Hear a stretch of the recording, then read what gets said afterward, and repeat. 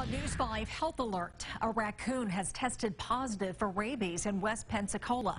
Everyone should use extra precaution. Rabies is a disease of the nervous system and is usually fatal to warm-blooded animals and to humans. Now, here are a few ways you can help prevent rabies.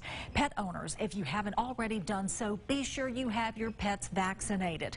Call Animal Control Services to remove any stray animals from your neighborhood. Teach children never to handle unfamiliar animals, wild or domestic, even if they appear friendly. Bring in pet food at night and secure trash cans with fasteners, or place trash containers in the garage so they don't attract wild or stray animals.